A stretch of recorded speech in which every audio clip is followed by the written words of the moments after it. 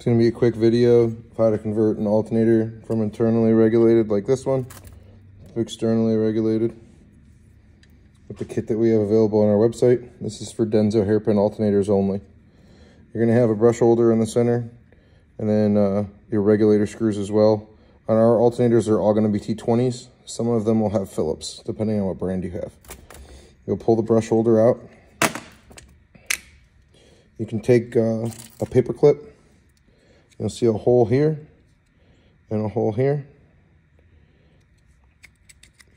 That'll let you take your finger, put that in the hole, slide your pin through the hole, and that'll let you put the brush holder back in without damaging the brushes. Pretty important step there. This will be soldered on, at least it will be on our alternators. All you really have to do is just heat it up to solder it, just slide it off. The new regulator outlet will have two, we call them legs on it. If your alternator was already internally regulated, 90% of the time, you're gonna have an aluminum mounting boss here for a ground. That'll basically internally ground whatever terminal socket you're using.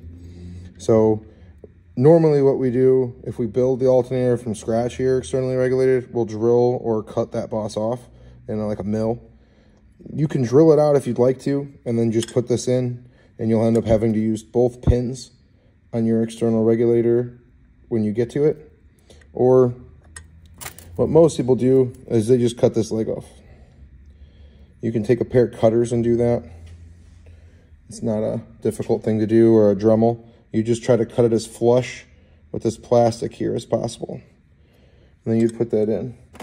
You want to see what I'm talking about? Here's one that a customer sent in that had already done it. That'll let you put that in without having to worry about it.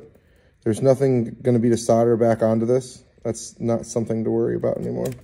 Then you'll put your T20 screws back in, or Phillips screws, whichever brand it is. And again, make sure your brush holder is held in place with this pin. That'll help you make sure you don't break those brush pins. You'll put that back in, put your screws back in there.